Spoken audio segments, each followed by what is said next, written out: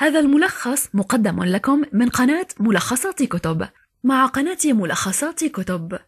كل الكتب بين يديك في ملخص. ملخص كتاب لا تحزن للدكتور عائض القرني.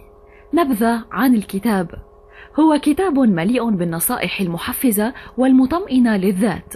هو دراسة جادة أخاذة ومسؤولة تعنى بمعالجة الجانب المأساوي من حياة البشرية، جانب الاضطراب والقلق وفقد الثقة والحيرة والكآبة والتشاؤم والهم والغم والحزن والكدر واليأس والقنوط والإحباط. هو حل لمشكلات العصر على نور من الوحي وهدي من الرسالة وموافقة مع الفطرة السوية والتجارب الراشدة. تلخيص كتاب لا تحزن. قال الدكتور القرني: أنا كتبت كتاب لا تحزن عندما كنت في السجن في وسط الظلمة والضيق. رأيت إن الله ألهمني أن الضيق ضيق النفس وعدم ذكر الله، وليس ضيق المكان وظلمته. إذا كنت مع الله اتسع صدرك وألهمك كل خير، ورأيت المكان فسيحا بذكر الله. ومن هنا أتت عزيمة وإصرار على كتابته.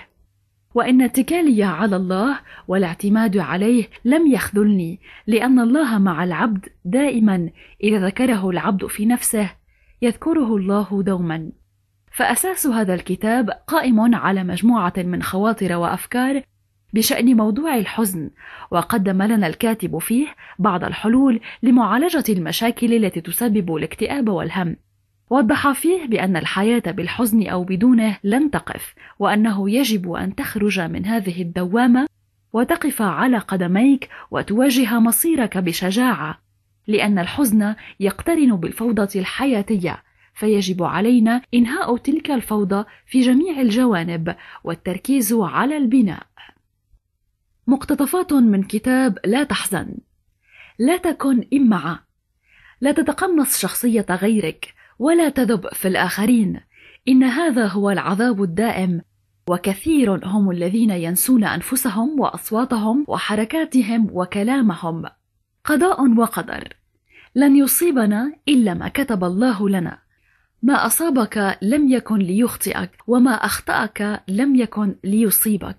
إن هذه العقيدة إذا رسخت في نفسك وقرت في ضميرك صارت البلية عطية والمحنة منحة، وكل الوقائع جوائز وأوسمة، ومن يرد الله به خيرا يصب منه. فلا يصيبك قلق من مرض أو موت ابن أو خسارة مالية، فإن الباري قد قدر والقضاء قد حل، والاختيار هكذا. وليسعك بيتك. العزلة الشرعية السنية: بعدك عن الشر وأهله والفارغين واللاهين والفوضويين، فيجتمع عليك شملك ويهدأ بالك ويرتاح خاطرك. نعمة الألم. الألم ليس مذموما دائما ولا مكروها أبدا، فقد يكون خيرا للعبد أن يتألم. نعمة المعرفة. إن السرور والانشراح يأتي مع العلم، لأن العلم عثور على الغامض وحصول على الضالة واكتشاف للمستور، والنفس مولعة بمعرفة الجديد والاطلاع على المستطرف. أما الجهل فهو ملل وحزن، لأنه حياة لا جديد فيها ولا طريف ولا مستعذب. أمس كاليوم واليوم كالغد. فن السرور.